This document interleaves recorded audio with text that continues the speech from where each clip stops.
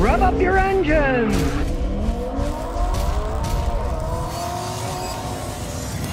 All right, today we have a classic, if you want to call it a classic. It's a 2005 Pontiac Bonneville, and you can see it's been through the washing machine, but what's left of it? Well, you can see the paint kind of came off the plastic, and the ex-father-in-law smashed it up. It's an inherited car, and we'll take a look inside. Move the seat back. All right, we'll see what kind of mileage this thing's got on it. We'll start her up. Starts right up. Got all kinds of lights on. See, the interior is kind of worse for wear. Typical low GM quality. And of course, the roof liner's completely gone. We've got the foam here. That's all that's left. And as we can see here, it's got 194,354 miles on it. Obviously, there's a problem with the ABS system. And in this case, it's running a little bit off. At least it's a 2005. So we're going to put our scan tool and see what's going on with the engine. It does have a regular OBD port here, so I can use my fancy Autel MaxiSys. And I can pretty much imagine it's going to have a bunch of codes on it. It's a GM product, 2000s, not their greatest time. It read it instantly, so with the standalone diagnosis, coding the VIN, knows it's an 05, 3.8 V6, even do a topology scan. So, here we go. And while that's doing it, we'll look around. Well, the power windows still work. Automatic transmission, we'll check it out when we take it for a road test. Sure, the top's gone, but hey, it was a free car. 58%, it's got 5 trouble codes. The seats are still pretty comfy. Even back then, they were pretty comfy seats there. And since they're the fabric, they do hold up better. Leather didn't work out too well. Really, all things considered, how it looks, it's got 6 trouble codes. Now, the ABS system, which we figured had a problem anyways because the light was on. Trouble codes exist for the ABS. You don't expect ABS to work on something like this anyways. The rear speed sensor or the wiring's bad. You never expect the ABS to work that well on these old things anyways. Hard codes, they stayed on even though you erased them, so they don't really care about that. So we'll check the next 2 codes. Rear integration module, double control exhaust valve circuit. So who cares? It's another thing. These fancy computer stuff, they're not going to work on an old GM. We really don't care. We'll erase the codes, see if they come back. We'll see if it's a hard code or a soft code. Okay, well, that was a soft code because it seems to have erased it. We'll find out in a second. So it didn't come back, so that's a soft code. Well, no, it did come back. It's a hard code too. All right, and the last code is down here. Digital radio receiver. Well, it's not the original one, so of course you're going to get data and codes because it isn't the original radio, and GM's notorious, so they put aftermarkets. Class 2 data link malfunction. You put in a different radio, it messes with them, so who cares about that? She's worried more about running problems. So what we're going to do is go to powertrain. We'll go to live data. We'll start it up. Kinds of data we'll start analyzing. The engine data. See what kind of shape it's in. Okay. This is a 3.8 liter engine, but the mass airflow sensors showing 6.3, 6.4, maybe 4 tops. So the mass airflow sensor, it's worn, which is typical. The map sensor's normal. Interesting. The short-term fuel trim, it's subtracting fuel, and the long-term, it's adding fuel. But when you add them together, in that case, it's only 1, and then sometimes it's 3, and now it's 1. You add them together to see what the total is, and that's not bad for an old clunker like this. Relay's working. Engine data 2. Again, the mass airflow sensor on 2. It's still a little high. Should be more around 4. It's the 3.8 liter engine. Long term is 3. That's not bad for an old car. It's totally acceptable. Needs an oil change. Oil life remaining 0. You know, maybe somebody didn't even reset it when they changed the oil. This did have one of those systems even back then. Tell you when to change the oil, and they're not that accurate either. Look at some transmission live data. Here we go. See if anything's squirrely. It's all black, none of it's red, so none of it's bad so far. For its age, it's actually not bad at all. So, look under the hood. This is a 3800 V6. These are actually extremely dependable engines. Now as for the struts, they aren't, so we got a little stick for all that on. But you can see, it's still going pretty smooth, and the data isn't bad for the engine or the transmission. Now they got a problem that sometimes it doesn't start all that well, but there's no codes, there's no problems. That's often old age, so when they leave, I'm going to give them a bottle of Bernie's fuel cleaner. We'll put it in the gas tank, they can fill it up with gas.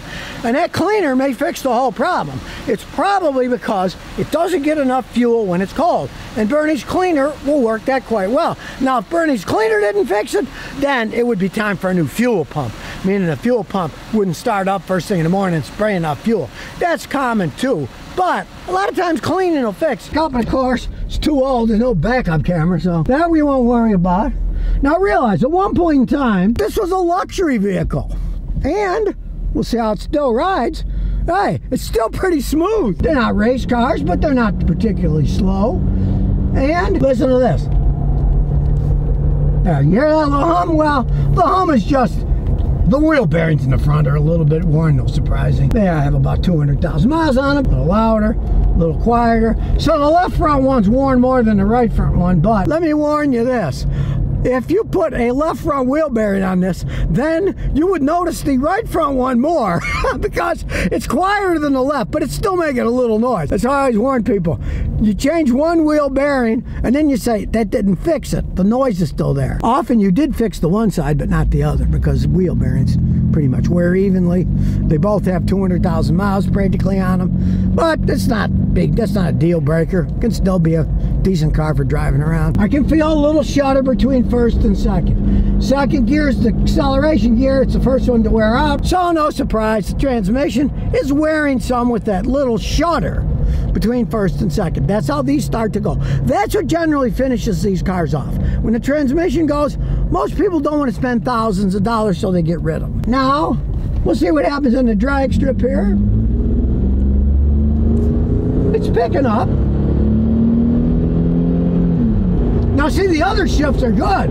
Second to third, third to fourth, those shifts are perfectly fine. It's always second gear that breaks first. And if you baby them, heck, I had an Opel, second gear was going on. I babied it for 6 years, sold it to a guy, then he babied it, then he sold it to another guy. But it was only 50 bucks in the end, so what do you think you're gonna get for 50 bucks?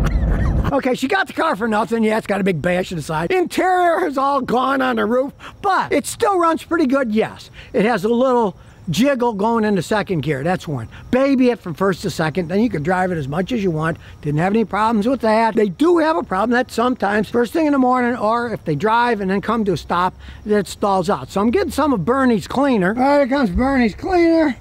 ATS chemical. Stick the little funnel in, break a little hole in it, and away we go. Pour the whole thing in. It smells like turpentine, but it sure works.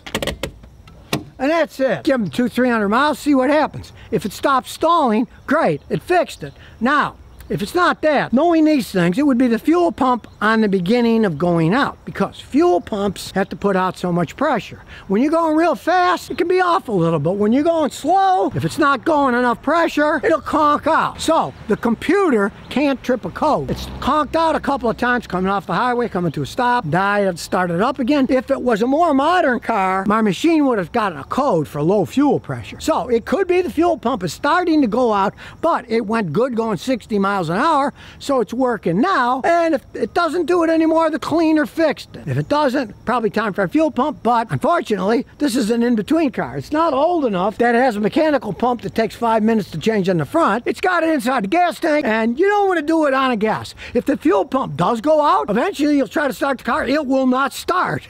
Then you spray starting fluid, it starts and dies, voila. Then you put on a fuel pump, because I've seen cars go like this for years. Finally, the fuel pump goes, but years later, and let's face the facts, a car that looks like this with a big bash on it, you're probably not going to want to drive it too many years. So there you have it, a 3800 V6, one of the best engines GM ever made, in an old luxury car that still runs like a luxury car, other than shifting a little in second gear. Hey, it served 192,000 miles. See how much longer it lasts. Maybe it's going to need a fuel pump, but as a whole, it's still a pretty solid car. And here's some bonus questions and answers. Michael C. says, I got an 09 Honda CR-V. Spongy brake pedal goes down a few inches before they engage. Fluid's full, no leak. Should I try a brake bleed?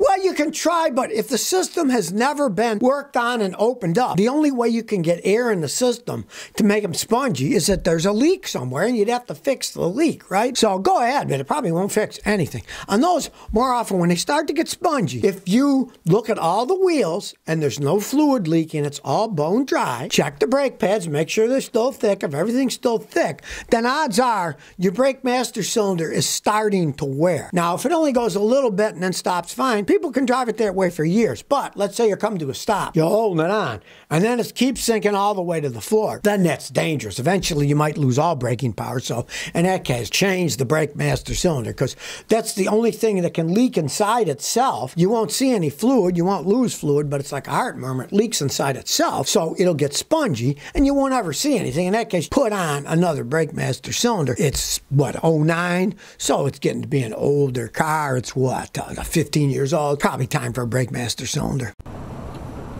So if you never want to miss another one of my new car repair videos, remember to ring that bell.